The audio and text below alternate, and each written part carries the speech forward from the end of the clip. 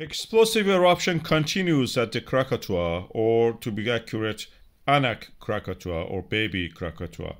We have the satellite images which shows that the eruption is continuing. It is explosive phreatic eruption. During the night it looks like this. Continuous eruption of the ash due to the mixture of the water with the magma and lava. And in the daylight we can see such a thing, or in the dusk light.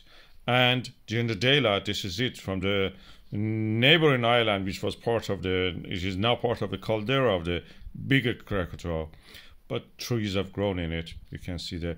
We had a blowing up of the top of the Anak Krakatoa in the past few years, as you can see here, is washed out. We had a landslide.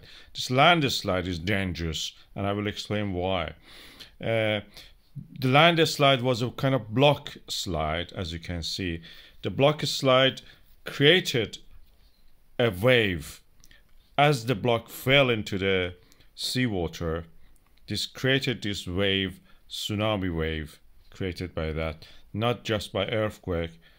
This just falling of the block created this wave, and it led to a tsunami, similar to what you will see now.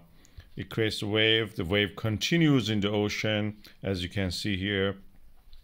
And when it reaches the shore, there's a whole wall of water coming toward the land, washing out anything on its way.